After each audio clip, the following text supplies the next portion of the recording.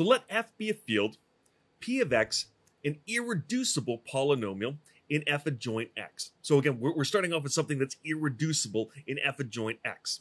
Then we create the extension field, so f adjoint x mod p of x. So this is an extension field of f, and now it's going to contain a root of p of x. So this is what we're going to prove. Jumping over to my workspace here.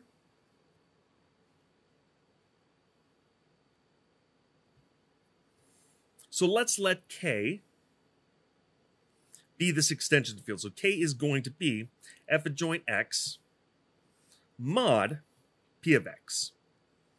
Just because k is a lot easier to say.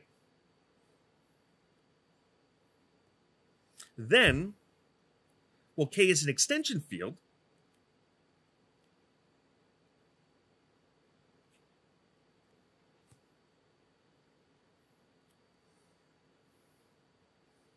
Of f. So let's let p of x have the following form. So p of x we'll say is equal to some an x to the power of n plus all the way down to a1 x plus a naught. And of course, in this case, since this is starting off in f adjoint x, the coefficients, the a sub i's, these are an element of f. And since they're an element of f, they're also an element of k.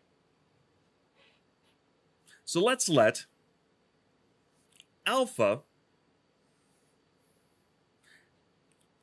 is going to be equal to the congruence class of x mod p.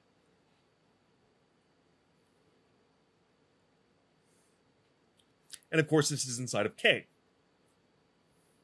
Now, what we're going to show is, so we will show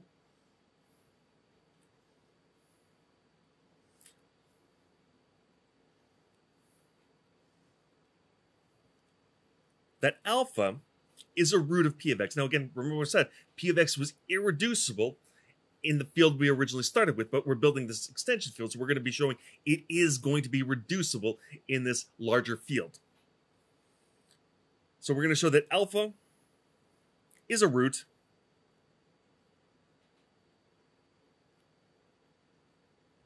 of p of x. So by the definition,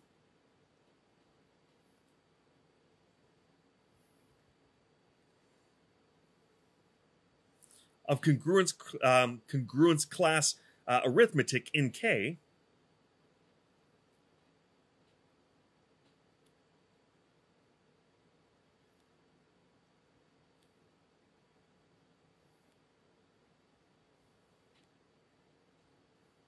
we have the following. So I have an an alpha to the n. So all we're doing at this point to the polynomial, I'm just substituting for x, I'm substituting in alpha, and again, I want to be able to show that alpha is in fact a root.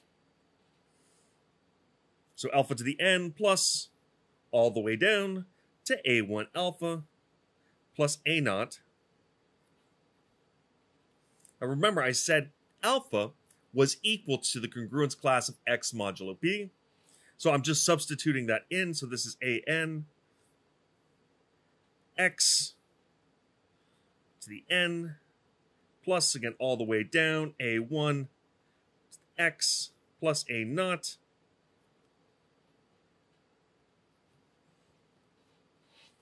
And as we've shown beforehand, what we can do is we can distribute the an inside of that congruence class. So this is actually, and then add everything together. So we group in the multiplication, we group in the addition. So what this is equal to is now, instead of each term, it's just going to be one term. So this is now the congruence class of an x to the n plus, again, all the way down, a1x plus a naught. Now this, well, this is just, by our definition again, this is just p of x.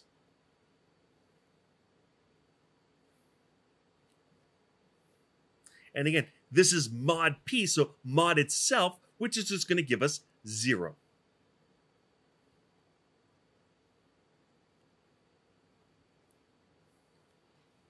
So therefore, again, all we've done is we've substituted in alpha So substituting an alpha an element of K, is a root of P of X. So alpha wasn't inside of F, but alpha is inside of K, and alpha is now a root of something that was beforehand irreducible.